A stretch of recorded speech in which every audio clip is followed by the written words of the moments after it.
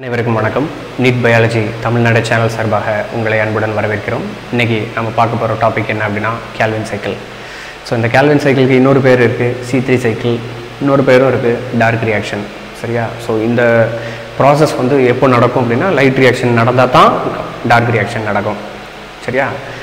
Cyclic and நான் cyclic ஃபோட்டோபாஸ்போரிலேஷன் அப்படின்னு சொல்லிட்டு நீங்கள் படிச்சிருப்போம் இல்லையா? ஸோ அதில் formation of ATP and formation of NADH2 NADPH2 அப்படிங்கிறது தான் வந்து அதனுடைய எண்ட் ப்ராடக்ட் அப்படின்னு மைண்டில் வச்சுக்கோங்க. ஸோ அப்போ அது கிரானால அண்ட் ஸ்டோமா லேமல்லேருந்து ப்ரொடியூஸ் ஆகி ஸ்டோமாக்குள்ளே வந்துருச்சு. சரியா? ஸ்டோமாக்குள்ளே எங்கே போய் யூட்டிலைஸ் ஆகுது சரியா அப்படிங்கிறத நம்ம பார்க்க போகிறோம். நான் சைக்கிளிக் ஃபோட்டோபாஸ்போரிலேஷன், சைக்கிளிக் ஃபோட்டோபாஸ்போரிலேஷன் அப்படிங்கிறத நீங்கள் வந்து பாருங்கள். அதுக்கு உண்டான வீடியோக்கு உண்டான லிங்க்கை வந்து நான் டிஸ்கிரிப்ஷனில் கொடுத்துருக்கேன். அதை பார்த்துட்டு அதுக்கப்புறம் இதை நீங்கள் பாருங்கள். அந்த ATP அண்ட் NADPH2 எப்படி ப்ரொடியூஸ் ஆச்சு அப்படிங்கிறது உங்களுக்கு நல்லா தெரியும். சரிங்களா? ஸோ இப்போது இந்த கேல்வின் சைக்கிளில் வந்து மொத்தம் 3 டைப் ஆஃப் ப்ராசஸஸ் இருக்குதுங்க. ஸோ அது பேர் வந்து fixation, reduction, regeneration of REBP. பொதுவாக இந்த ஃபோட்டோசிந்தசிஸ்க்கு வந்து நமக்கு சன்லைட் வேணும், குளோரோஃபில் வேணும், அதுக்கப்புறம் வந்து வாட்டர் வேணும், அதுக்கப்புறம் CO2 that is carbon di oxide வேணும் அப்படின்னு நம்ம சொல்லி படித்தோம். ரைட்டா? ஸோ இது எல்லாமே எதுக்கு வேணும் அப்படின்னா ஃபோட்டோசிந்தசிஸ்க்கு வேணும். ஃபோட்டோசிந்தசிஸ் ஏன் வேணும் அப்படின்னா அதுக்கு ஃபுட் மெட்டீரியல்ஸ் வந்து ப்ரிப்பேர் பண்ணோம். குளுக்கோஸ் அப்படிங்கிற ஒரு பொருளை உற்பத்தி செய்வதற்காக ஒளிச்சேர்க்கை நடைபெறுகிறது அப்படின்னு படிச்சிருக்கோம். ரைட்டா? அந்த ஃபுட் மெட்டீரியல்ஸ் வந்து உலகம் பூராத்துக்கும் வந்து சாப்பாடு கொடுத்துக்கிட்டு இருக்கு. சரியா? அந்த ஃபோட்டோசிந்தசிஸ் அப்படிங்கிற ஒரு ப்ராசஸ் மூலமாக தான். ஸோ அப்போ அந்த ப்ராசஸ் எப்படி நடக்குது அப்படிங்கிறது தான் பேச போகிறோம். ஸோ அதில் அந்த ஃபஸ்ட்டு 3 தட் இஸ் குளோரோஃபில், அதுக்கப்புறம் வாட்டர், அதுக்கப்புறம் சன்லைட், இந்த 3மே வந்து லைட் ரியாக்ஷனுக்கு பயன்பாடாக இருக்கிறது. சரியா? இதில் கடைசியாக சொன்னது CO2 that is carbon di oxide. அந்த கார்பன் டை ஆக்சைடு வந்து இந்த கேல்வின் சைக்கிளில் தான் அப்சர்வ் ஆக போகுது. ஏற்கனவே நான் சொல்லியிருக்கிறேன், கார்பனுக்கு நடுவில் இருக்கக்கூடிய பாண்டுக்குள்ளே எலக்ட்ரான்ஸை வந்து ஃபிக்ஸ் பண்ணணும் அப்படின்னு சொல்லி. ரைட்டா? இப்போ சன்லைட்டில் வந்து வந்த எலக்ட்ரான்ஸு, வாட்டரில் இருந்து வந்த ப்ரோட்டான்ஸு ATPக்குள்ளேயும் NADPH2க்குள்ளேயும் ஃபிக்ஸ் பண்ணி முடிச்சாச்சு. இப்போது சன்லைட்லேருந்து வந்த ப்ரோட்டான்ஸையும் சன்லைட்லேருந்து வந்த எலக்ட்ரான்ஸையும், சன்லைட்லேருந்து வாட்டர்லேருந்து வந்த ப்ரோட்டான்ஸையும் ATPக்குள்ளேயும் NADPH2க்குள்ளேயும் ஃபிக்ஸ் பண்ணி வச்சாச்சு. இப்போது ஃபிக்ஸ் பண்ணின ப்ரோட்டான்ஸையும் எலக்ட்ரான்ஸையும் நாம் கார்பனுக்கு நடுவில் கொண்டு போய் வைக்கணும். சரியா? குளுக்கோஸ் மாலிகுலில் இருக்கக்கூடிய கார்பன் இருக்குல்ல, 6 கார்பன், அந்த 6 கார்பனுக்கு நடுவில் பாண்ட் இருக்கும்ல, அந்த பாண்டுக்குள்ளே நாம் எலக்ட்ரான்ஸை பேக் பண்ணி அதை ஸ்டோர் பண்ணி வைக்கிறதுக்கு தான் அந்த அந்த அந்த ஃபங்க்ஷன் தான் வந்து பிளான்ட் பண்ணுது. சரியா? நல்லா ஞாபகம் வச்சுக்கணும். ஸோ அப்போது ஃபிக்சேஷன் அப்படிங்கிறது வந்து என்ன அப்படின்னா அட்மாஸ்பியர்லேருந்து அந்த கார்பன் டை ஆக்சைடு இருக்குல்ல, சரியா, அந்த கார்பன் டை ஆக்சைடில் இருக்கக்கூடிய கார்பன் அதை வந்து பிளான்ட்டுக்குள்ளே ஃபிக்ஸ் பண்ணி வைக்கிறது. அதான் ஃபஸ்ட்டு ஃபங்க்ஷனுங்க. சரியா? பிளான்ட்டுக்குள்ளே ஃபிக்ஸ் பண்ணி வைக்கிறதுங்க. எப்படி அப்படிங்கிறத பார்ப்போம். சரியா? ஸோ ஃபஸ்ட்டு ஃபிக்சேஷன் நம்ம பார்த்தலாம். ரைட்டா? ஃபிக்சேஷனுக்கு தேவையான ஒரு சப்ஸ்டன்ஸ் என்ன அப்படின்னு பார்த்தீங்கன்னா REBP. இந்த dark reaction, Calvin cycle, C3 cycle, இந்த 3த்துக்கும் ஒரே அர்த்தம் தான். இந்த 3மே வந்து they are performed in the stroma. வச்சுக்கோங்க, திஸ் ஒன் ப்ராசஸ் தான் அது. அந்த process is performed in the stroma. அந்த ஸ்ட்ரோமாவில் தான் REBP இருக்கும். REBP அப்படிங்கிறது ரிபுலோஸ் 1,5 பிஸ் பாஸ்பேட். ஞாபகம் வச்சுக்கோங்க, ரிபுலோஸ் 1,5 பிஸ் பாஸ்பேட். ரிபுலோஸ் 1,5 பிஸ் பாஸ்பேட்டுக்கு வந்து ஏன் அந்த ரிபுலோஸ் 1,5 பிஸ் பாஸ்பேட்னு வந்துச்சு அப்படின்னா அதோட ஸ்ட்ரக்சரை நீங்கள் பார்த்தீங்க அப்படின்னா உங்களுக்கு தெரியும். ஸோ அதோட ஸ்ட்ரக்சரில் இந்த ஸ்ட்ரக்சர் அளவுக்குலாம் வந்து ரொம்ப தெளிவாக நீங்கள் படிக்கணுன்ற அவசியம் கிடையாது.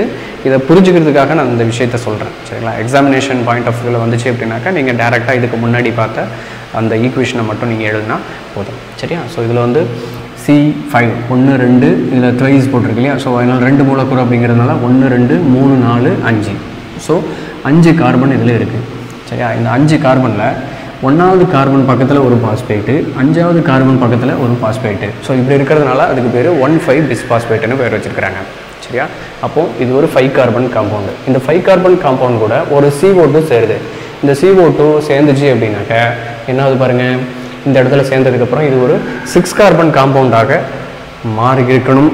சரியா? இங்கேருந்து இது 5 + 1 6 கார்பன் கொண்ட ஒரு காம்பவுண்டாக அது ஃபார்ம் ஆகிருந்திருக்கணும். அது ஃபார்ம் ஆகலை. அப்போ என்ன ஆகுது? It is highly unstable. அது நிலைப்புத்தன்மை அற்ற ஒரு பொருளாக காணப்படுவதால் அது 2 3 கார்பன் காம்பவுண்டாக ப்ரொடியூஸ் ஆகுது.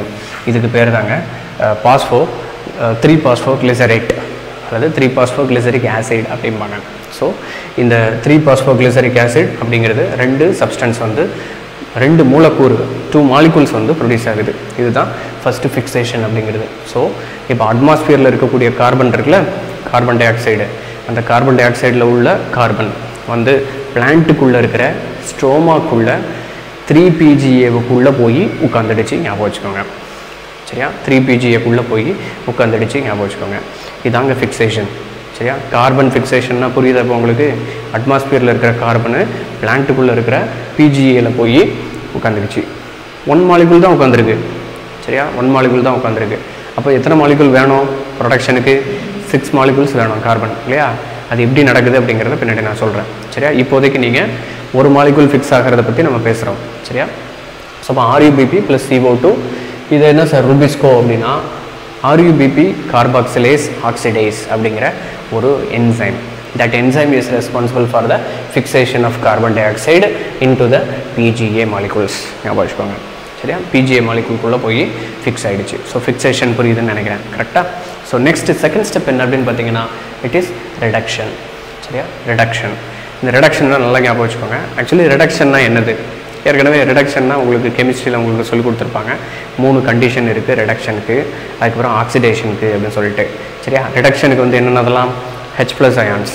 சரியா? அடிஷன் ஆஃப் H+ அயான்ஸ் அல்லது அடிஷன் ஆஃப் புரோட்டான்ஸ். ரெண்டாவது வந்து ரிமூவல் ஆஃப் ஆக்சிஜன். சரியா? ஒரு ரியாக்ஷனில் ஹைட்ரஜனை ஆட் பண்ணிங்கன்னா, ஏதோ ஒரு பொருள் இருக்குது அது கூட ஹைட்ரஜனை ஆட் பண்ணிங்க அப்படின்னா அதுக்கு பேர் ரிடக்ஷன். ஒரு பொருள் இருக்குது, அந்த ஒரு பொருளுக்குள்ளேருந்து ஆக்சிஜன் எடுத்து வெளியில் போட்டிங்க அப்படின்னா அதுக்கு பேர் ரிடக்ஷன். அதே போல் எலக்ட்ரான்ஸை வந்து உள்ளுக்கு சேர்த்திங்க அப்படின்னா அடிஷன் ஆஃப் எலக்ட்ரான்ஸ். ஒரு பொருள் இருக்குது அதுக்குள்ளே எலக்ட்ரான்ஸை உள்ளே சேர்த்திங்க அப்படின்னா அதுக்கு பேரும் ரிடக்ஷன் தான். சரியா? இந்த 3 கண்டிஷனில் ஏதாவது ஒன்று சாட்டிஸ்ஃபை ஆச்சு அப்படின்னா கூட அதை ரிடக்ஷன் அப்படின்னு சொல்லிட்டு நீங்கள் ஏதாவது ஒன்று நீங்கள் பார்த்தீங்கன்னா கூட அதை வந்து நீங்கள் ரிடக்ஷன் அப்படின்னு சொல்லிடலாம். சரியா? இது போக நிறைய ரிடாக்ஸ் ரியாக்ஷன்ஸ் இருக்குது, அது வந்து 2மே நடக்கும் அப்படின்னு சொல்லுவாங்க. அது வேறு விஷயம். இப்போதைக்கு நீங்கள் ஞாபகம் வச்சுக்க வேண்டியது ரிடக்ஷன்னா என்னது. சரியா? இப்போது இந்த PGA எப்படிங்க ரிடக்ட் ஆகுது, ரெடியூஸ் ஆகுது அப்படிங்கிறத பார்க்க போகிறோம். அதே போல் இந்த 1,3-பிஸ்பாஸ்போக்ளிசரைட் இதனுடைய ரிசல்டன்ட் ப்ராடக்ட் தான் இது. இது வந்து திரும்ப ரெடியூஸ் ஆகும். ஸோ அப்போ ரிடக்ஷன் அப்படிங்கிறது 2 ரியாக்ஷன் ஞாபகம் வச்சுக்கோங்க. ரைட்டா? இப்போ இந்த PGA எங்கே ப்ரொடியூஸ் ஆச்சு? PGA வந்து it has been produced in the fixation reaction. சரியா? ஃபிக்சேஷனில் ப்ரொடியூஸ் ஆன இந்த PGA இருக்குல்ல, அது PGA கைனேஸ் அப்படிங்கிற ஒரு என்சைம் மூலமாக சரியா 1,3-பிஸ்பாஸ்போக்ளிசரிக் ஆசிடாக ஃபார்ம் ஆகிறது. சரியா?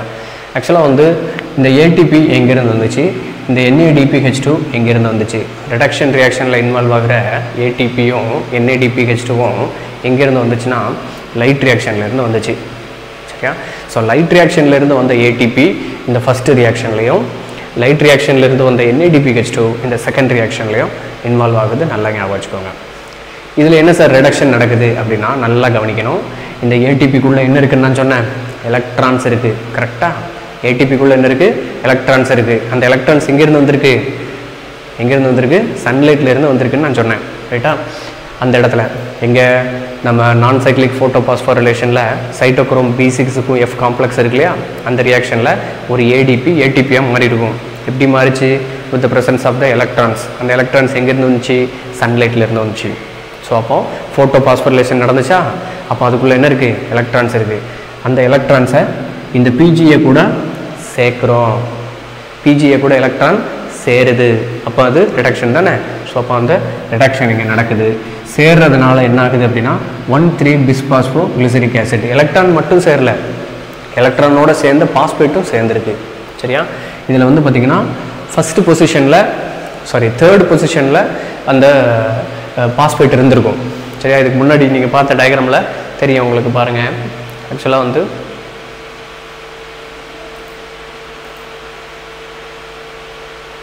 ஸோ இந்த டயக்ராம் பார்த்தீங்கன்னா உங்களுக்கு தெரியும். இதில் பார்த்தீங்கன்னா தேர்ட் பொசிஷனில் வந்து ஜாயின் ஆகிருக்கு. சரியா? தேர்ட் பொசிஷனில் அந்த பாஸ்பேட் வந்து ஜாயின் ஆகிருக்கு. சரியா? அதனால தான் இதுக்கு பேர் 3-பாஸ்போக்ளிசரேட்டுன்னு பேர் வச்சுருக்காங்க. ரைட்டா? 3-பாஸ்போக்ளிசரேட்டு. 3-பாஸ்போக்ளிசரேட்னா 3 மாலிகூல்ஸ் அப்படின்னு அர்த்தம் கிடையாது. 2 மாலிகூல்ஸ் தான்.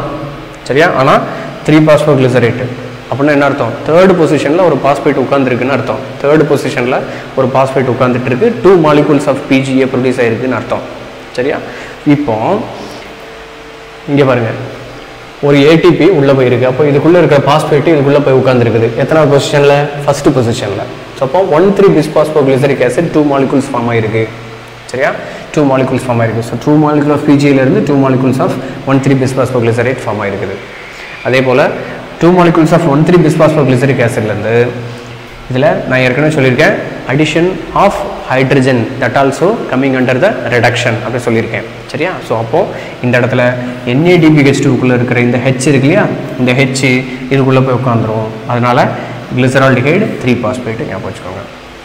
சரியா? கிளிசரால்டிஹைடு ஆசிட் வந்து ஆல்டிஹைடாக மாறும் எப்போ ரெடியூஸ் ஆச்சுன்னா. அப்போ இங்கேயும் 1,3-bisphosphoglyceric acid. உங்களுடைய ஸ்டேட் போர்டு புது புக்கில் ஆசிட்லாம் கொடுத்துருக்க மாட்டாங்க, கிளிசரேட்டுன்னு கொடுத்துருப்பாங்க. ரெண்டும் ஒன்று தான்.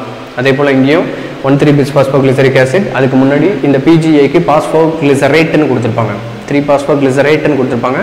So you have to right as glycerate இந்த எக்ஸாமினேஷன் ஞாபகம் வச்சுக்கோங்க. சரியா? ஸோ இப்போ இந்த ஸ்டெப் புரியுதா? ATPயில் இருக்கக்கூடிய எலக்ட்ரான்ஸு PGAக்குள்ளே போனதுனால 1,3-bisphosphoglyceric acid ஃபார்ம் ஆகிருக்கு. 1,3-bisphosphoglyceric acidக்குள்ளே ஹைட்ரஜன் NADPH2க்குள்ளே இருக்கக்கூடிய H+ அயான்ஸ் போயிருக்கு. அதனால் இது கிளிசரால்டிஹைடு 3-phosphate ஃபார்ம் ஆகிருக்குது. இங்கே ஃபார்ம் ஆன ATP, இங்கே யூஸ் ஆன NADPH2, இந்த ரெண்டுமே வந்து it has been derived from the light reaction, especially non-cyclic and cyclic photophosphorylation ஞாபகம் வச்சுக்கோங்க. ரிடக்ஷன் ஓவரா? ஸோ ஃபிக்சேஷன், ரிடக்ஷன் முடிஞ்சிருக்கு. நெக்ஸ்ட் வந்து ரீஜெனரேஷன். இது என்ன நடக்குது அப்படின்னா, இப்போ ஒரு ரியாக்ஷன், இப்போ நம்ம ரியாக்ஷனுக்குள்ளே போயிடலாம். சரியா? இப்போது ஆக்சுவலாக வந்து இது உங்கள் ஸ்டேட் போர்டு புக்கில் இருக்கக்கூடிய ஒரு டயக்ராம், ரொம்ப துல்லியமான பிக்சர் இது. ஸோ இந்த பிக்சரை வந்து நீங்கள் நல்லா மனப்பாடம் பண்ணிட்டீங்க அப்படின்னா, இதை புரிஞ்சுக்கிட்டீங்க அப்படின்னா உங்களுக்கு வந்து ஃபுல் மார்க் கிடச்சிரும். இந்த டயக்ராமை நீங்கள் வந்து எக்ஸாமில் போட்டிங்க அப்படின்னாலும் உங்களுக்கு மார்க் கிடச்சிரும். சரியா? டார்க் ரியாக்ஷன் அப்படின்னு கொஸ்டின் கேட்டாங்கன்னா இதை வந்து எப்படி புரிஞ்சுக்கிறது அப்படிங்கிறத பார்க்க போகிறோம். இப்போ ஃபஸ்ட்டு ரியாக்ஷன் இருக்குது, 1 molecule ஆஃப் REBP வந்து ஜாயிண்ட் ஆகிறத நம்ம பார்த்தோம். சரியா? இப்போ இங்கே 3 molecule ஆஃப் REBP இருக்குது. 1 2 3. சார் எதுக்கு sir 3 molecule of REBP same டைமில் வந்து இன்வால்வ் ஆகிற மாதிரி நம்ம படிக்கிறோம், ஒரு மாலிகுல் மட்டும் இன்வால்வ் ஆகிற மாதிரி ஏன் படிக்கலை அப்படின்னா, இது படித்தோம் அப்படின்னா தான் இந்த இடத்துல நாம் ஒரு ஸ்டெப்பு சொல்லுவோம், அந்த ஸ்டெப்பு உங்களுக்கு ஈஸியாக இருக்கும். சரியா?